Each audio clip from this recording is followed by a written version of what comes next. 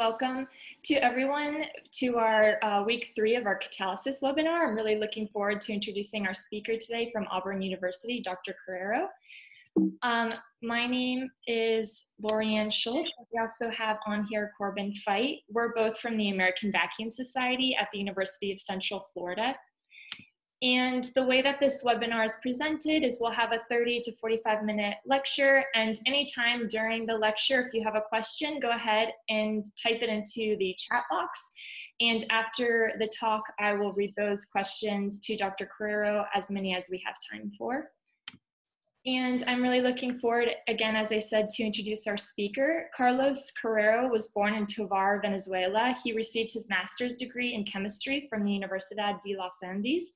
After working in the Venezuelan oil company, Carlos moved to Berlin, Germany to pursue his graduate studies and received his Ph.D. in natural science from the Technical University of Berlin, working under the supervision of Reinhard Schomaecker, co-supervised by Klaus-Peter Dinse, and in collaboration with Robert Schloegl from Fritz Haber Institute and Israel Wachs from Lehigh University. While he's pursued his graduate studies, Carlos was awarded to join the prestigious Berlin International Graduate School of Natural Science and Engineering. And following his completion of his PhD, he moved to Robert Schloegl's research group at the Max Planck Institute for Chemical Energy Conversion, Germany.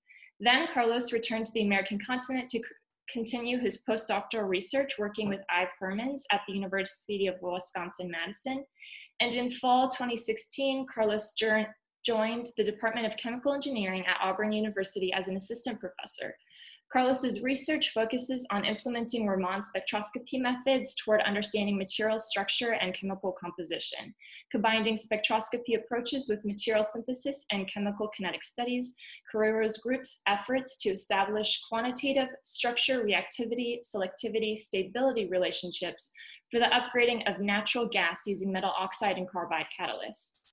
Over the course of his career, Carlos has authored and co-authored over 30 papers in high-impact peer-reviewed journals and acts as a co-inventor for 3 patents in the area of material science and heterogeneous catalysis. So today, Dr. Carrero will share a lecture on Raman's spectrokinetic approach to gain insights on the structure-reactivity relationship of supported metal oxide catalysts. So thank you again, Dr. Carrero. If you want to go ahead, I'll stop sharing whenever you're ready. Okay, let me first share my screen here. Can you see my screen? Yes, that's perfect. Awesome. So, first of all, Lorraine, thank you very much for the invitation. Looking at the program and the lineup that you prepare for the catalysis area, it's a pleasure and honor for me to be part of this webinar series in catalysis. Good afternoon, and I would say good morning to everyone because you are located in different parts of the world. And I hope everybody is doing well given the circumstances. And yeah, today I will share the research we are doing in Auburn on Raman Spectrokinetics. Before to start, I want to highlight that I didn't know how heterogeneous the audience is going to be, so I tried to go into very fundamental approach in certain slides, but also I will be very generic in other slides, basically to make sure that everybody's on the same page when I try to explain any concept or I use it in a specific terminology. Because I also assume there are many students in the audience, I hope, and if you are not familiar with the Raman spectroscopy or Raman spectrokinetics and also catalysis itself, so I would be happy to make clear some concepts for all of you. What happened here? Oh, okay. So before to start with, I'll show my data and what we are doing. First of all, I want to acknowledge my group, of course, the group of students that work really hard at Auburn University. Is a mixture of graduates and undergrad students, and all of them in one way or another has been involved in the Raman spectrokinetic approach. I do kinetics as well. I do materials preparations. We do different things in our group, but Raman spectroscopy is one of our key techniques because it's something that I believe is very versatile. It's a very versatile and powerful technique to advance and understand catalysis. I want to highlight here that Reed Adams, the person that Lorraine had the chance to meet in one of the ACHE meetings, if I remember right, you told me. I want to thank Reed because it seems like he impressed you, and he impressed you regarding what we do in our group and what we do in Auburn, and I'm really glad for that, and that's why I think was the connection established between us, and so I'm really thankful for that. So in our research, as I said, we focus in materials preparation. I'm just wondering, sorry, can I see the camera here somehow? If you press participants perhaps, or if you ping your video. Okay, it's okay. I cannot see myself and it's kind of weird. Okay, so, oh, now I cannot happen here. Okay, good. Sorry about that. Okay, so in our group, we work with, we are preparing some materials, mainly metal oxides, either as catalysts or precursors, if you can read here. What I mean by that is I'm using metal oxides not only to test their reactivity towards certain reactions, also to use them as a precursor to form or to create, for instance, carbides, oxides, borides, nitrides, and so on, to also start to try to understand how the reactivity is. Also, we do a spectroscopy or characterization, many different characterization techniques, but we focus primarily on Raman spectroscopy, as I mentioned, and we combine this materials preparation and spectroscopy with a study on transient kinetics experiments in order to do what a lot of people in my community in area is trying to do, which is establish a structure-reactivity relationships in catalysis.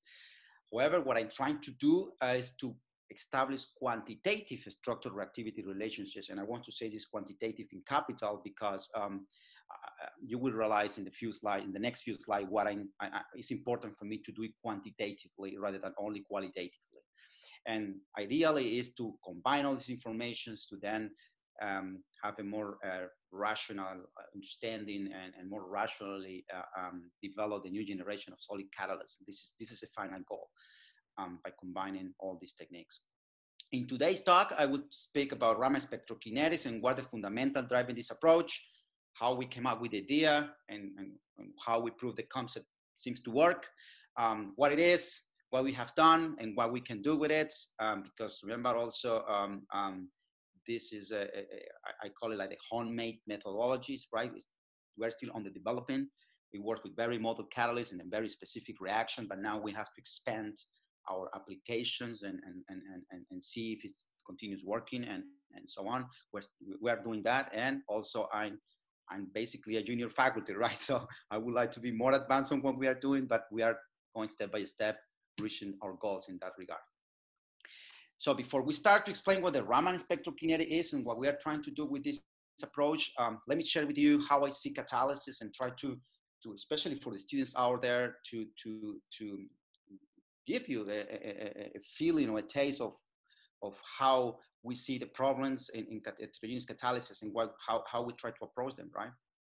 So when I see heterogeneous catalysis, I see it as a, by definition, heterogeneous catalysis is a process in which two different phases are involved. Normally it's a solid phase and a fluid phase, and the fluid can be a liquid or a gas. This is what we, by definition, know of a catalysis. But also we have a mixture of organic and inorganic phase. Our solid is normally a catalyst. Our catalyst is normally an organic solid, and our reactants are normally a fluid that is an organic fluid. Normally, for example, what I do is normally in hydrocarbon. So it's also a mixture between organic and inorganic phase. And what we have been doing historically to understand or to realize or to determine that the catalyst is making its job is to measure in the chain of concentration of the reactants, how the concentration of reactant change as a function of time, to measure all the kinetic parameters that we know how to do, right? And then if the reaction rate increases, we say, okay, our catalyst is accelerating the reactions and so on. And basically this is how we advance in catalysis in my view. And so what we try to show here is, for instance, the interaction on the organic phase, which is methane and CO, right? It's called the dry reforming reaction, how it interact with the catalyst. And basically when this interaction takes place, following the 7 steps of catalysis and so on, so we can see if the catalysis phenomenon is taking place, if the rate increases, basically. If the consumption of these reactants or formation of the products is faster without the catalyst. To put it very, very briefly and very, very, very simple. However, when we see from the inorganic part, when we see the catalyst itself, how this catalyst influences the changing rates of the organic phase, we lack a lot of information that, in my view, for many of the reactions. The community has been advancing remarkably in various reactions, but for many of the reactions, we still lack a quantitative measurement on the changes that the catalyst suffers or experiences while it's interacting with the organic phase. And this is what I try to do with the Raman Spectrokinetic approach, to quantitatively measure the change of the inorganic part while interacting with the organic part. So what it means is, if the organic part, we can quantitatively measure rates, will be nice if we not only qualitatively see the change on the structures, we also quantitatively can see how the change takes place. And this is what I try to do with the Raman Spectrokinetics. For the students, normally when they join my group and they don't know much about catalysis and they don't know much about Raman spectroscopy, I explain it in the following way.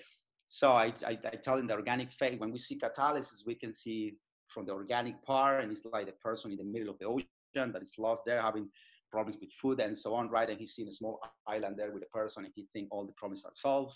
He gets happy about it.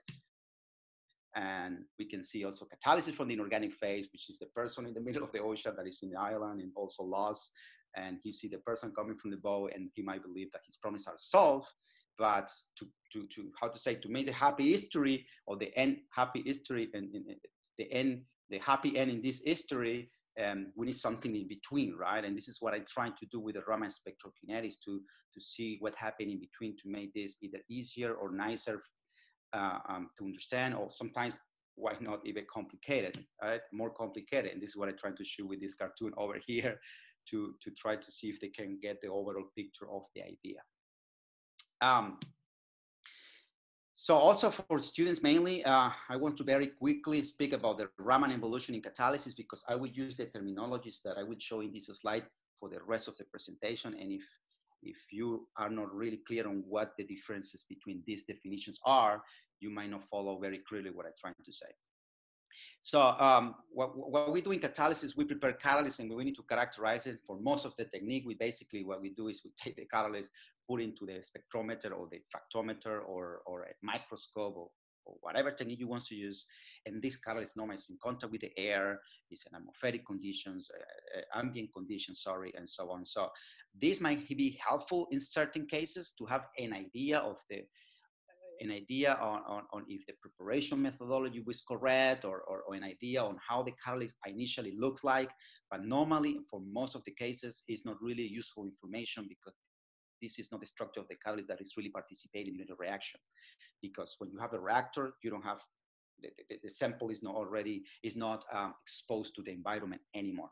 So we take this catalyst, we focus a laser on it, and we take a Raman spectrum. We call ambient Raman experiments, basically, which is atmospheric pressure and room temperature and so on. But the sample is in contact with air, in contact with moisture, which means the sample might be humid a little bit, or wet, even partially or totally oxidized, especially if we are talking about metal catalysts.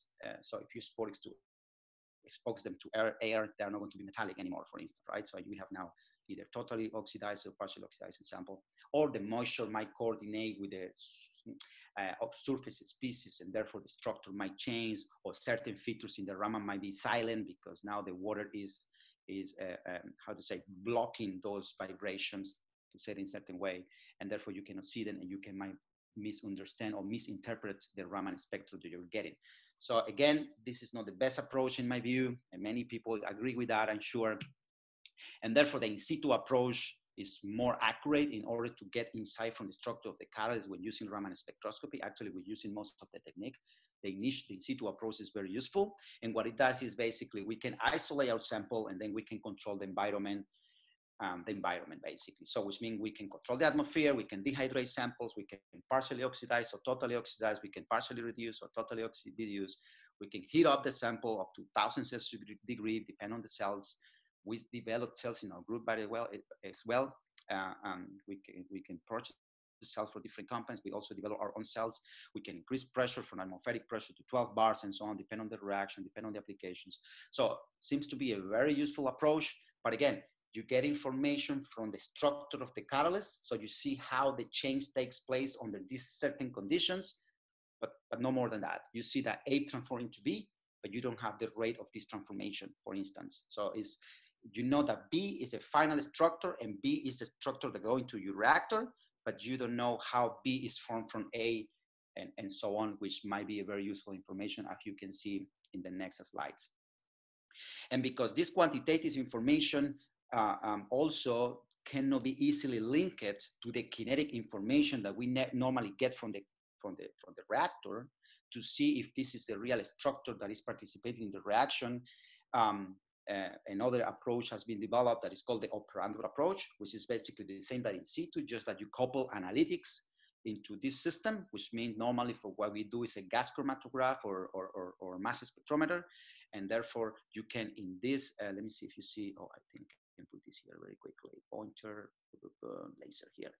Yes, we can see here the analytics to determine the change in concentration of reactants in the products. If you remember the previous cartoon, here we can quantify the transformation of the organic matter, right? And here you can see the change of the inorganic or the solid, but in a qualitative way, not quantitative.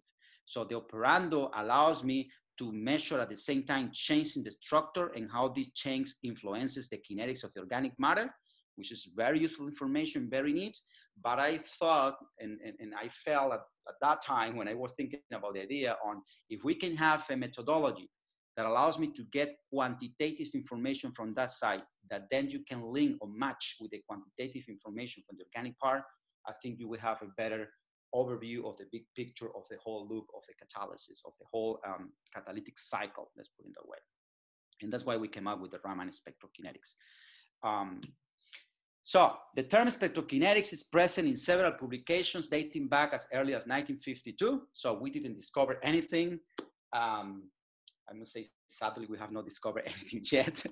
But so the term spectrokinetics came basically when people start to connect or to use IR to measure reaction rates directly from the IR spectra. And the reason of that, I think, is because you can easily assign vibration of the IRs to the chemical bonds, and especially for carbonyl groups, right? For molecules where you have a C double bond O's, a lot of people use IR to measure rates with that, with IR. A lot of people use IR to measure reaction rates for this kind of species. And the reason is because if the intensity of the IR signal decreases, means you are breaking this bond. And by definition, chemical reactions, when you break and form new bonds, right? So which means you break bonds and you're forming new bonds, you can measure the rate of this chemical reaction using IR. And again, this is for the organic part, right? What you basically are doing is to replacing the GC and MS and putting there an FTIR spectrometer and making kinetics as well. So whereas with the Raman spectrokinetic approach, what we try to do is to do exactly the same, but for the inorganic part, for the solid. We want to see if we can get kinetic information directly from the Raman spectra, and this kinetic information is going to be the quantitative value, the quantitative data to determine the rate of the transformation of the solid. So we define, and to start with this idea, we have to make a definition. I don't know if, I hope it's the most accurate we could came up at that time. And we defined the Raman spectrokinetics as a time resolved operando Raman methodology. I already told you what operando is in the previous slide. That's why it's important. The previous slide, we define Raman spectrokinetics as a time resolved operando Raman methodology in which reaction rates are obtained directly from the Raman spectra. So in principle, we want to replace, we don't need, right, the inorganic transformation. We don't need the GC and MS in principle.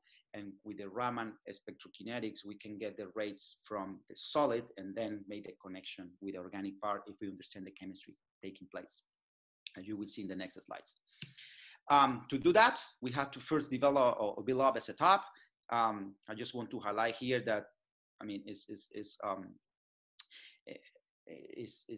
just one unit in the whole setup that we need to do by ourselves. Basically, the rest you can buy it. So we have a microscope, a Raman microscope, a Reinhard Raman microscope with a contour technology. If you have questions about it, we can discuss at the end. But what I want to highlight here is that the Raman microscope, the reaction cell, and the mass spectrometer, those are devices that you just can buy. And this box over here is the one that we did by ourselves. And a lot of people thought when they visit my lab, they think they come together and they ask me for the price because we painted in orange and it seems like combined a little bit. and the reason is orange because it's Auburn colors. And therefore people think they come together, but no, this is what we did, thanks to help, thanks to our workshop in our department and so on. So, and basically what we have there is several valves and tubings and multi-pore valves and connections and all these kind of devices or fittings that allows me to basically do something that I call gas phase titration. So what we are trying to do with this box here is to control the concentration of gases that go into my system, which is not simple, I must say. It's really tricky to do that and very expensive, by the way. This box costs more money than the reactor setup itself. So when you have a reactor setup to make kinetics, it's cheaper, a homemade one. It's cheaper than when you do this box. And the reason is because you have to work with very small volumes, very, what I call fancy valves, let's put it that way, and so on and so forth. And this allows me to accurately feed a known concentration of gases into my system, and therefore I can be accurate in my measurements of consumption of the gas to go into products and so on, and how this influences the Raman spectrum. So this is the box again that allows me to do the Raman Spectrokinetics experiment. Okay, this slide shouldn't be there. Sorry about that. Okay, now that we have this top, we decide to use metal oxide catalysts, basically because we have expertise preparing those catalysts. This is what I work in my PhD, and of course there is plenty of room for discovery on these kind of materials, even though they has been studied forever. I think there are a lot of stuff we still don't know. There are still potential application of these materials when you mix them, especially when we try to create something that we call synergistic effects, and see if we can tune those synergistic effects towards certain products. And this is one of the path we are using or we're following in our research, and so far locally it's working pretty well. So we that's why we decide metal oxides, just to make the long history short. And we start to use vanadium in a niobium system because previous experiments show me the potentiality of this solid for a specific reaction, which I will not talk about this here today. I just want to highlight that the rationality behind using this material is not because the spectrokinetic approach itself. It's just, I had the samples, they're working very well for something, let's characterize them, and luckily we start to get nice data. But it doesn't obey that it's the only sample that works for Raman Spectrokinetics, that there is something behind the sample that Raman Spectrokinetics might be very useful for that. No, this is not the reason. This is what I want to highlight. So we start with vanadium, niobium, and silica. So it's a mixture of two components supported on silica on silica oxide, and we try to change or vary the concentration of niobium, keeping constant the concentration of vanadium to how to say, decode the complexity of the system. When you mix the stuff, become more complex, and it's harder to see or determine who is doing what.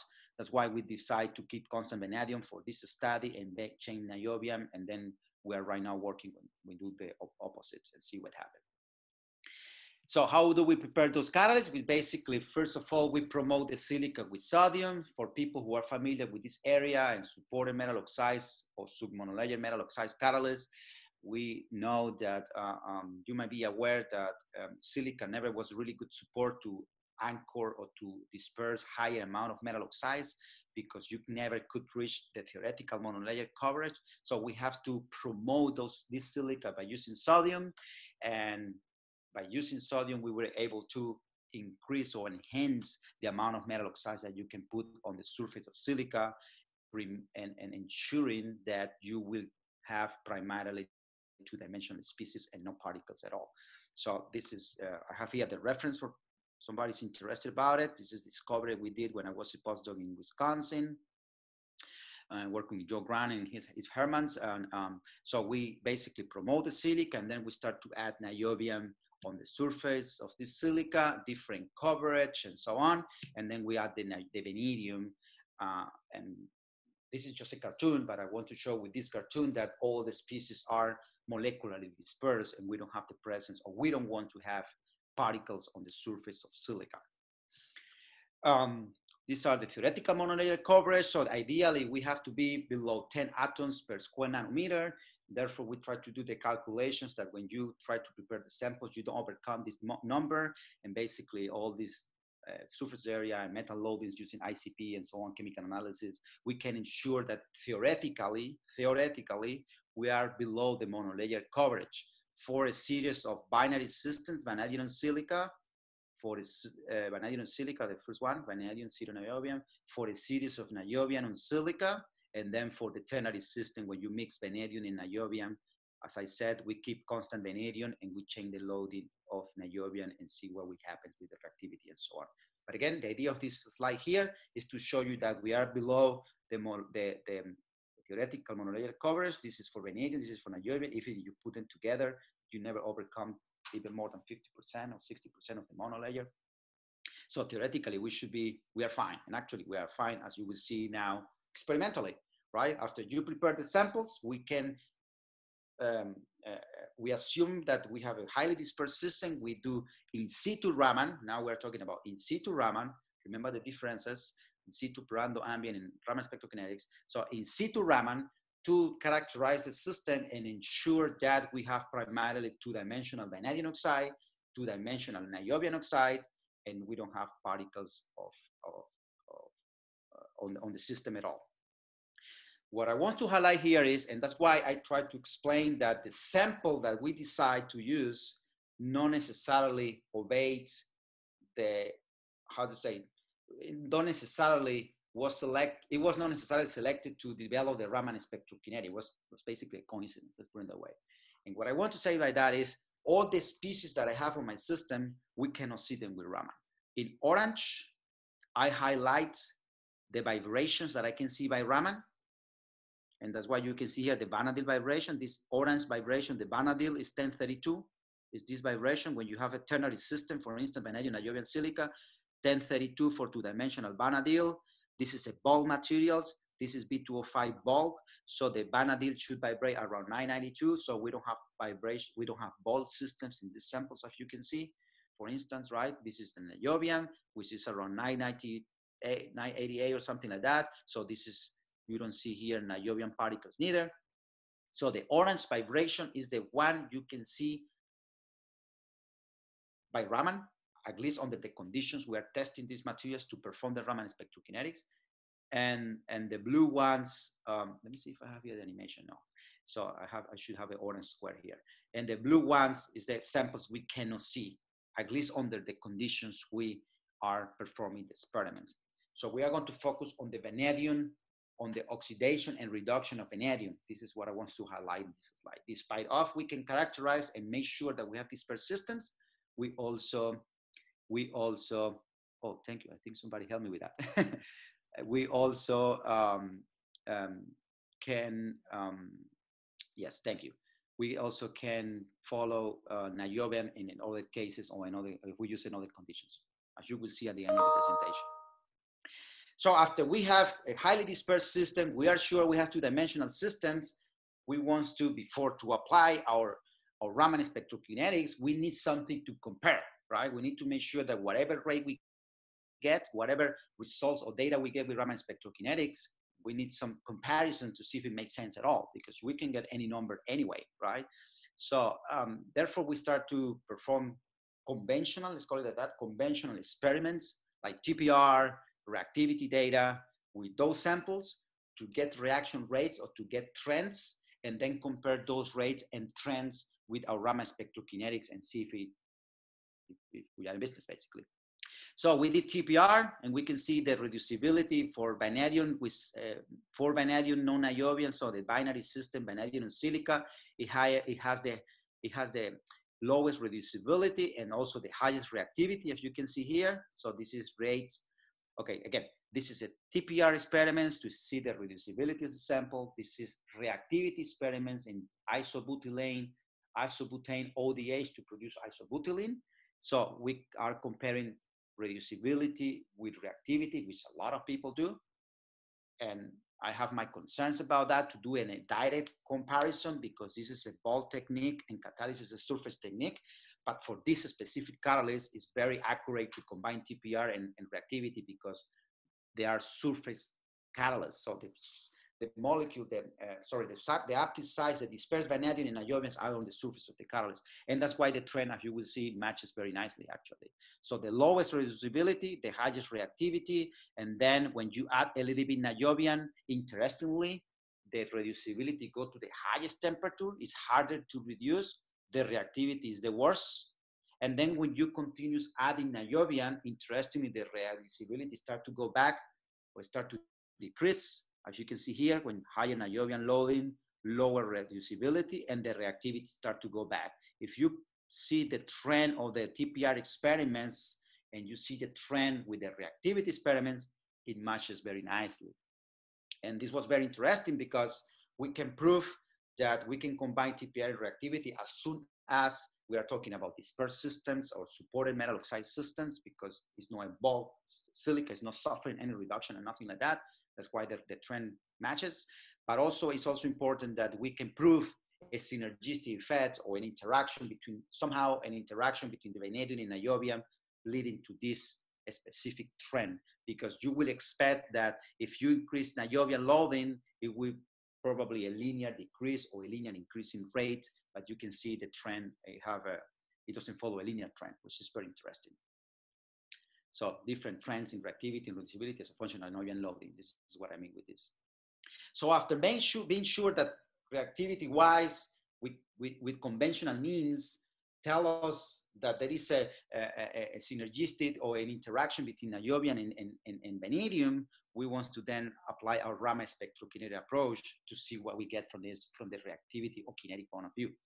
So to do the Raman spectrokinetics, the experimental procedure, basically, I will not go into details here, but primarily what is important is the last part here, which are the pulses. If you remember the definition, when I say a time-resolved approach, time-resolved means that we are pulsing our setup or our system, sorry, we're pulsing because we need to quench the reactivity to have enough time to take the Raman spectra. So this is the secret behind this, the approach, let's put it that way. And this can be done only if we pulse. So the first part is something that we do with the Raman spectrokinetic approach, with the reaction setup before to do normal kinetics. Is always we do this methodology. The new part is the pulses at the end. So this is the initial part. You take the Raman spectras and you can see how the pulse, when you pulse known concentration of gases, you can see how the intensity of the vanadilyl bond, in this case for vanadium, remember, vanadilyl bond increases as a function of pulse. And with the mass spectrometer, you also can see how the concentration of the unreacted reactant goes into the detector as a function of pulse as well, or as a function of time. So when we combine this Raman behavior with this, is what is basically Raman spectrokinetics. This is a box that I just showed you to do that, but let me focus first with the mass spectrometer kinetic, which is a conventional kinetics. So sorry, when we pulse, we use one of the valves to pulse, and basically you pulse oxygen. So what it means is, sorry, let me go back here. We reduce the sample, as you can see, and then we start to pulse oxygen to oxidize the sample. That is why here, the lowest intensity of the vanadilyl bond means highly reduced sample, and then you start to oxidize and the vanadilyl increases, so which means you start to oxidize the sample or to reach a steady state or to reach the total oxidation of the sample, which means the vanadilyl intensity is not going to change anymore, or the oxygen consumption is not going to change anymore. So we can pulse oxygen, and so oxygen goes out because now the oxygen is consumed by the sample, out. And as you can see here, it remains constant, it's total oxidation. So it doesn't matter if you continue adding oxygen, that no reaction is taking place anymore. And every pulse, because we have this nice box and we know the volume of our gas, we know the amount of, or we know the concentration of oxygen that we're putting in our system, we can determine how much concentration each peak represents, basically. And then if you pulse for every different sample, vanadium constant and different niobium, we pulse the total oxygen consumption as a function of time, you can see the decay, and the slope of this decay basically is the rate of consumption of oxygen.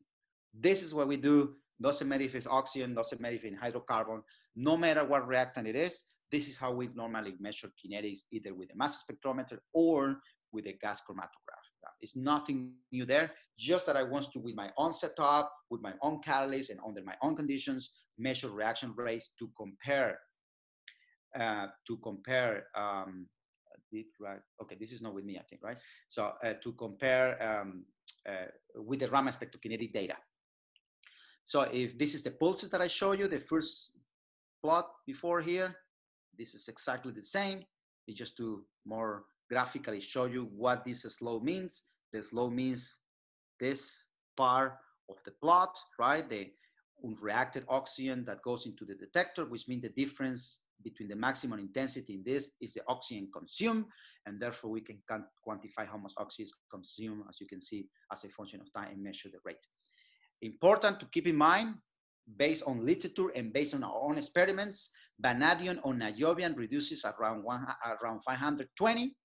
That's why our TPR experiment showed the reducibility of vanadium, you saw that.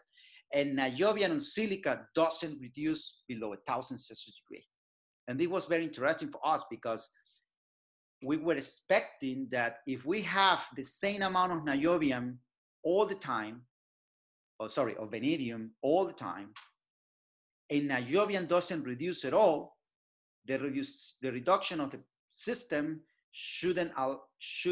so after reducing the system, the amount of oxygen that you need to consume to reoxidize the vanadium should be very similar. Maybe not the same, but very similar. Why? Because niobium stayed +5 all the time.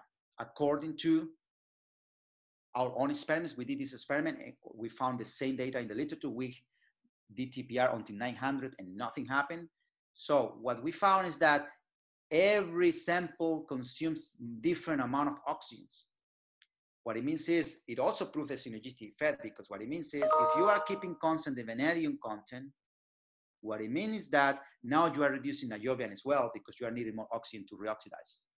And the only way you need more oxygen is because you have more reduced sites. And those reduced sites are going to be niobium. For was a nice experiment also, or a nice insight that we want to prove also with Raman spectrokinetics. So that being said, we run the Raman spectrokinetic experiments, and here you can see all the samples, vanadium without niobium, different, same vanadium content, different niobium content. The intensities represent the vanadil vibration, and you can see all samples have different trends just by eye. So if we plot the vanadil evolution as a function of time, we can get, for every sample, we can get all this kind of plots, for instance. And if you have the slope of this curve, you can determine the rate of the vanadil evolution. It is important here the following. Here's the next one. Oh, it's there. I put it at the end. Sorry about that. So we need to know a little bit the chemistry behind we need to know a little bit the reaction that is taking place before to perform the Raman spectrokinetics, because to quantify the time of vibration that you're looking at in your Raman spectra, we need to know how much reactant or moles are needed to form this vibration of this bond. Otherwise it's going to be just empirically. Otherwise you have to higher slope, higher slope, higher reducibility, lower slope, lower reducibility, but you cannot say more than that. You cannot quantify, it's only empirically. So that's why to determine the vanadil evolution, we need to know how much oxygen you have put it in, and you need to know how much oxygen is needed to form the vanadil bond. In a couple of slides, you will see how we did that. But for now, please believe me that we can measure the vanadil's evolution as a function of time, and the slope represent the rate. And if I compare the rate that we obtained by Raman spectrokinetics, which are these ones, with the mass so this is a rate from mass spectrometry, this is a rate from Raman spectrokinetics, and when we compare our rates with the Raman spectrokinetics, we found very interesting results, such as niobium, no niobium, only vanadium, 4% vanadium, 0 niobium. The rate from Raman spectrokinetics matches, or is very similar to the rate with Raman with MS. So Raman spectrokinetics and MS, the rates are very similar when you have a binary system, when you don't have niobium. And this was very nice discovery or result, because we are not expecting any synergistic effects. We are not expecting any complication, let's put it that way, with this kind of system because it's only vanadium. The system that has been very well studied. It's a system that we know that the TOF doesn't change as a function of coverage.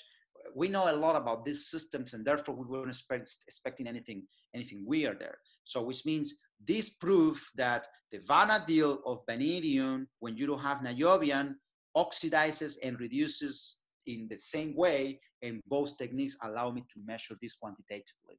Whereas when you start to add niobium, you can see that the rates with the Raman Spectrokinetics increases, also with the MS, and they are very different when do you compare. Let's say the last one, 5.5, 23, 5.5, 6.9. And this was very nice finding as well, because it was kind of hard for us to try to digest or understand at the beginning. But the reason is, this is also nice for the Raman Spectrokinetics, is site-specific. So with Raman Spectrokinetics, we're looking at the vanadil vibration. We're determining the rates of reduction or oxidation, in this case, of the vanadil vibration for a dispersed system. So what it means is, if niobium that now get reduced to is participating in the reaction, we might need to focus on the niobium and make the Raman Spectrokinetics on that side. What it means is, in theory, we're working on that. In theory, when you couple on, or you add all the individual reaction rates for a specific size, it might be very similar to the overall reactivity that the catalyst chose, because in this experiment, when you use MS, the catalysts have different metal, different optic size and different components, and the system or the reactants are getting in contact with all of them, and you measure the overall reaction rate at the end. Whereas Raman Spectrokinetics allows me to measure the site-specific rates, which I think is very neat, and that's why it matches in the 4% vanadium zero niobium matches, because all the sites theoretically, and these results prove it, are the same, and that's why they show the same rate, which is very neat. If you want to go into more details also, because of time, on this study, I invite you to check out this paper, and feel free to send me an email and so on if you have any question on how we did it, if you want more details or what else we can do and so on. I'm also happy to get whatever insight you have, because remember, we are developing this, and every technique, of course, has room for improvement, and we're working on that. What can be done with this approach as well? And this is the next step on the last part of the presentation. Very briefly, I will go very quickly here, because this data is right now, we're working on the publication for that. But very interestingly, also, we found if we take a careful look on this plot that I showed you before, we see that we have different slopes as a function of time, right? And so for the vanadium on silica without niobium, the slope is pretty much the same. What it means is, again, it proves that it doesn't matter at what time you measure the rate, basically. Not that. What it means is that because all the sites are the same, we are not expecting any change in oxidation states or nothing like that, because all the sites are the same, so the reactivity should be very similar. Whereas when you add niobium, we might expect that certain vanadiums reduce to +3, or certain vanadiums remain reduced to +4, certain vanadium sites remains as a +5, and so on. So you have a mixture of different sites. And this, of course, made the history more complicated, because the synergistic effects are going to be enhanced, right? If you have only +5 systems, you don't expect any synergistic effect, because all of them are the same. If you have a mixture between vanadium 3, 4, and 5, and combine it with niobium 5, 4, and 3, and all this on the same surface, you can imagine how complex the system can become, and how interesting also at the same time. So what we came up with was, if these slopes are different when you have different loadings of niobium, we might have different oxidation states, both niobium and vanadium, sorry, not silica, vanadium and niobium, different oxidation states, and these different slopes might represent the rate at which +4 go to +5, +3 go to +4, or +3 go to +5. So we want to determine that. And for that, we are collaborating with Dr. Jose Rodriguez from Brookhaven, where he already performed. We have this data. We're analyzing this data right now, working on that, on determine, or he performed in situ experiments when he reduced in situ or samples, and then he can see the oxidation state change and so on for these samples where you change the niobium loading. And then we pulse the oxygen, and then we will see if the oxidation changes similarly as it happens with our Raman Spectrokinetics, and we can maybe assign these reaction rates to these changes in oxidation states, which will be very neat. So very important here, this is what I want to say before. It's important to know a little bit the chemistry happening there, because the two ways that at least we see of the oxidation of vanadium from +3 and +4 to +5. Remember that the +5 is the vanadil vibration, this one here that we can see by Raman. We don't see +3, we don't see +4.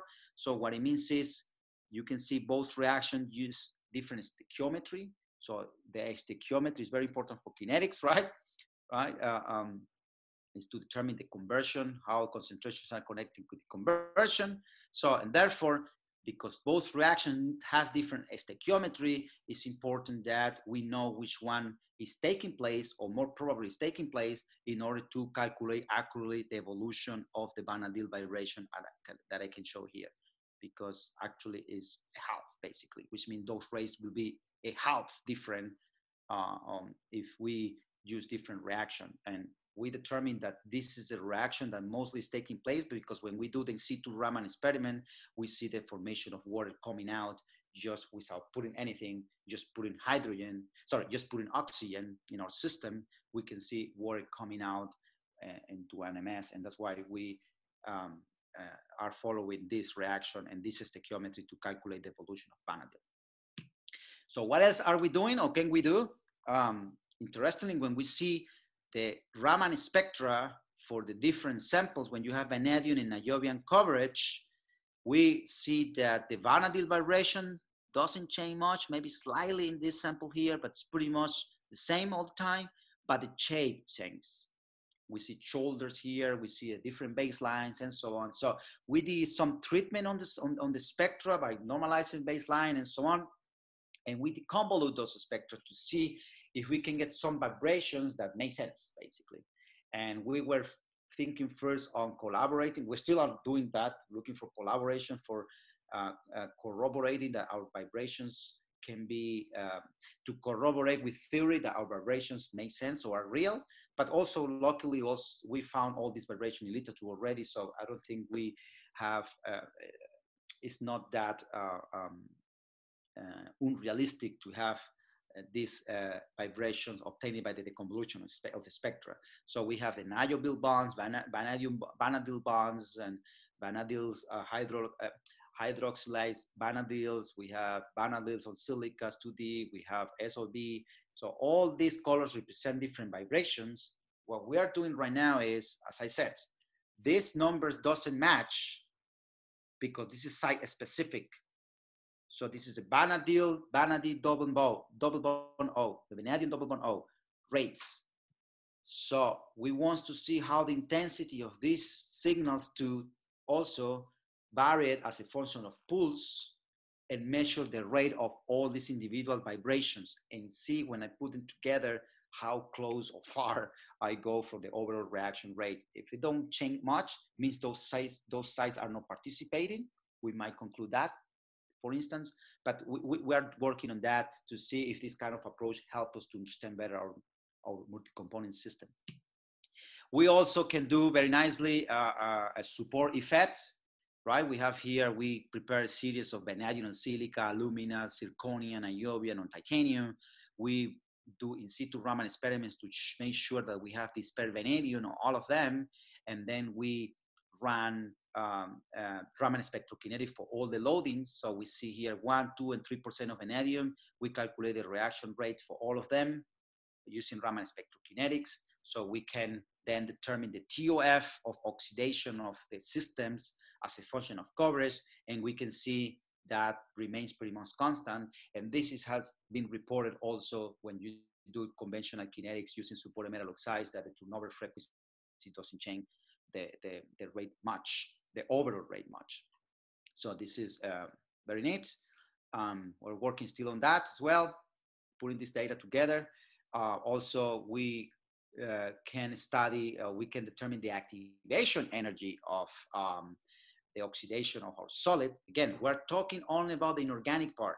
All this data easily can be obtained from the organic part, right? Using kinetics and kinetic approach and so on. We're doing exactly the same from the inorganic part and then try to link all this kinetic information, quantitative kinetic information with the organic part and see what happens. So this is the activation energy of vanadium and silica on alumina, on Ive, zircon, and titanium. So we can calculate the activation energy, the upper activation energy for oxidation. For alumina is the highest. We have obtained so far, and so on. Doesn't change too much between silica, zircon, and niobium, and titanium is a bit higher. And it's interesting because alumina and titanium has shown very high reactivity for certain reactions. For oxidative of hydrocarbons, oxidative dehydrogenation of hydrocarbon, and so on. So we can have this data, and we'll try to see how we can explain the observation obtained from the organic part. We also did reaction orders. We are trying basically, this is what we did to get all the kinetic parameters we can get from the organic part, now from the inorganic part. So we change the partial pressure of the oxidant or the oxygen, and we can determine the reaction. We can determine the reaction orders for vanadium and silica, vanadium, alumina, zirconium, niobium, and titanium. And when we plot the reaction order for different supports, we can see different reaction orders and so on, which might also help us to understand that not only the Barnard-Dill bond is involved in the reaction when you have vanadium and niobium together. So in conclusion, for this approach, I just listed what is possible to do, and no matter the system, I use vanadium at the beginning because it's very Raman active and very nice for Raman to get Raman spectra very quickly. But now we're using different metals and it works. It demands more time most of the cases, but it works. And luckily, nowadays we're advancing a lot in the detection system of the Raman spectrometer, so which means they are becoming very sensitive, and therefore stuff you couldn't see before, now we can. Also more powerful objective, powerful lasers, different lasers with different power and different energies and so on. So I think it's a nice approach, very versatile, very powerful to continue learning from materials that are Raman active. So metal oxides are really Raman active, but not all of them. So it's important to realize that. But also I want to finalize the catalyst, the activation part, which is also very neat, because what you should surely know is that Raman is very good technique to characterize carbonaceous species. And a lot of people use it to study nanotubes, carbon nanotubes, to distinguish between, for instance, two-dimensional and three-dimensional carbon, or graphitic and amorphous carbon. And when we do catalysis, especially with hydrocarbons at high temperature, we have a challenge with the activation of the catalyst due to carbon deposition. So I have data where we can determine how carbon deposition takes place on the catalyst, and using the same approach by pulsing hydrocarbons, which means you can pulse the growth of carbonaceous species on the surface, we can quantitatively determine the rate of the activation. And also you can burn this carbon by using pulses of oxygen, and then you can determine quantitatively the rate of regeneration of your catalyst using Raman spectrokinetics. So just to highlight at the end. So that being said, I think this is what I have for today, Lorraine and everybody. And so thank you for your attention, and I'm happy to answer any question. Thank you. Thank you so much, Dr. Carrero. That was an excellent lecture. We have several questions for you. Firstly, from the aspect of surface processes, what is the difference between in-situ technique and the operando technique? Or is in-situ and operando, are they just different parameters? Yeah, I mean, how to say, operando needs the in-situ approach, let's put it that way. In-situ, what allows you is to use the same conditions that you use for a conventional experiment. Let's suppose you need high temperature. In situ allows you to put exactly the same temperature that you need for the reaction, for instance. In situ is a way that you can tune the parameters to see how those parameters influence the structure of your catalyst using Raman spectroscopy.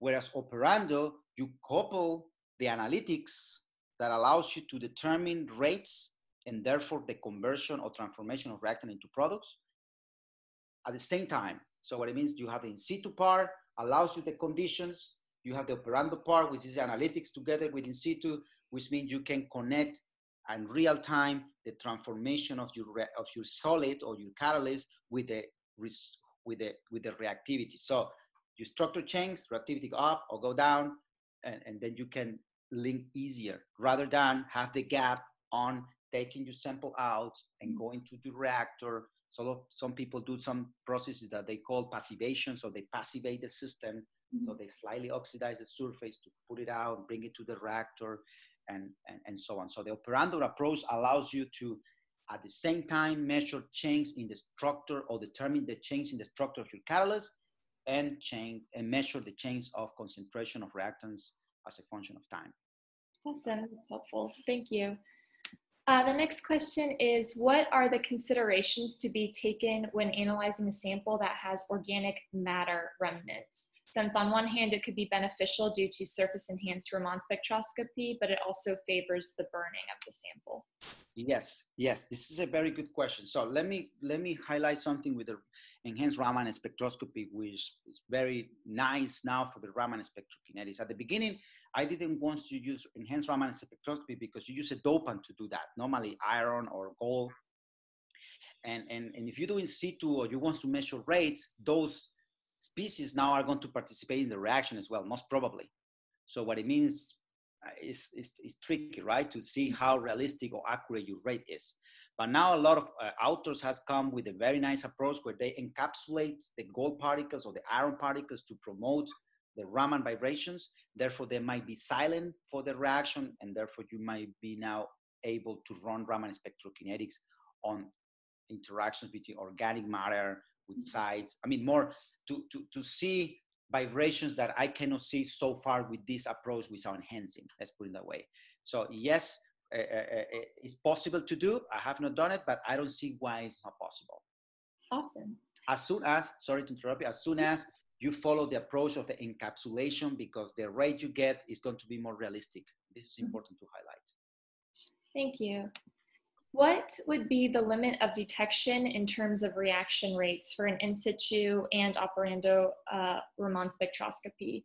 Could it also be used for very fast reactions? Very good question. This is a limitation, right? I would say.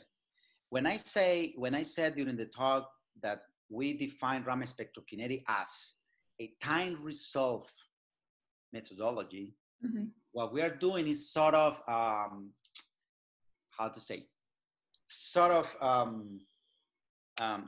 so what we're doing is the following. We need to quantify how many sites we have on our catalyst. And that's why we use these materials, because we know a lot about these materials. So we know how many sites you have. Let's suppose you have 10 sites. What we did was how many moles of reactants you need, for example, to oxidize, for instance, how much oxygen do you need, or how many moles do you need of oxygen to oxidize these 10 moles of sites?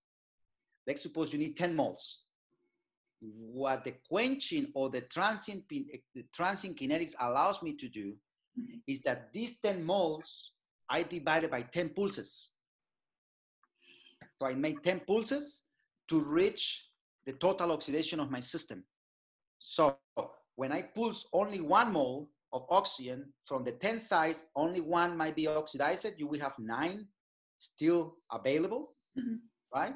But when you pulse, there is no more oxygen passing through, which means the reaction stops. So you are measuring the oxidation of 1 site, and because now is no more oxygen passing through, if you need 5 days to take a spectra, in theory, it doesn't matter because the reaction already occurred. So you're measuring the rate of this reaction, and then you measure the second, the third, and that's what we do is we put all together. I don't know if it was clear. This is a trick, let's put it that way, behind the Raman spectrokinetics. That makes sense. Let's see. Have you studied the effect of Raman laser on the catalytic process at all? Very good question. So for this for the oxidation, yes, not for other ones yet. But so most of the at least what I do, most of the reaction that I work with is, let's say, 600, 700, 500, 800 Celsius degree. So the amount of energy we put on our system with the laser during the amount of time that we need for the experiment is not enough on energy to overcome. Let's suppose I use 700 Celsius degree. When we do experiments overnight, for instance, you come the next day and the temperature, I mean, it's still the same, right? So which means you are not putting enough energy to heat up further or above the amount of energy you are putting with your heating device, for instance. Secondly, we determine or we realize that the only issue, at least so far, that we have had with the amount of energy that the laser brings is on the structure of the sample itself, not on the reactivity or the reaction. If a sample survive the energy from the laser, so which means you don't burn the sample, or we find the optimal conditions, which mean power, a number of scans and so on from the laser, entire laser to run the experiments. If we find the optimal conditions and the sample doesn't suffer any change, we have not observed any issue on that. So we also have 2 thermocouples at the same time on our systems to monitor temperature change and so on, and we don't see anything remarkable. Awesome, very good. Yeah. Could you comment on where we could find more information for your gas mixing system and catalytic chamber? Can you repeat that question, please, again? Could you comment on where we could find more information on the design of your gas mixing system and catalytic chamber? Yeah, I mean, the point with that is actually, so we file a patent for that, for the whole approach. Awesome. And this, so the cartoon that I showed you is a cartoon, right? It's not details on how it is, but how to say, I can give you a secret. It's not a big deal on how you can think about it. It's not the total answer, but I copied the idea from GC. I'm a kinetics person, so I opened GC all my life. So what I did was like took the idea from the GC. This is what I can tell you. Awesome. Last question. Could you comment on why you think the support of your catalyst had very little impact on the reactivity? Because it's, in this specific case, because it's silica. Okay. Okay. No. I think. Okay. I got the point. Do you mean here? Yes, exactly. I mean here. Yeah, but this is logarithmic scale. So it's not that different. So for instance, niobium is much active than let's suppose silica, right? Right. So yes, no, there is an impact. There is a support effect. We know that from the conventional kinetics. So and the support effect on actually for propane ODA, for instance, zirconia, then titanium, followed by alumina, and then the less reactive is silica, for instance. So yes, there is a support effect. We can see it here. Maybe the person who asked didn't realize the scale. Now, if he means as a function of coverage, this also has been reported many times for supported metal oxides, because when you have 2-dimensional species, all sides are very similar. So, and therefore they shows, or despite of the sides are maybe different, they show similar reactivity. This is what I want to say. When you have 2-dimensional species, the difference between the species when they are 2-dimensionals are going to be monomer. If they are monomers, which mean molecular dispersed, isolated monomer, or you have dimers, trimers, oligomers. So, and oligomers grow, and then you form the monolayer, and then you, boom, get the particles formation. So what it means is really challenge to distinguish or to quantify. I think actually nobody have done that for mixed systems like this, multi-component systems, to quantify the amount of monomers, oligomers on the surface of supported materials. But assuming that you have them, and actually we can qualitatively say that we have more monomers or less and so on, seems like all of them, monomers, dimers, trimers, and monomers, they show similar reactivity. Seems this is what this rate of TOS as a function of coverage is telling us. Right. Awesome. Thank you. So I'll share my closing slides real quick. Thank you so much for your excellent lecture, for all the time that you've given Dr. Carrero. That I really appreciate it, and I'm sure many other people do as well.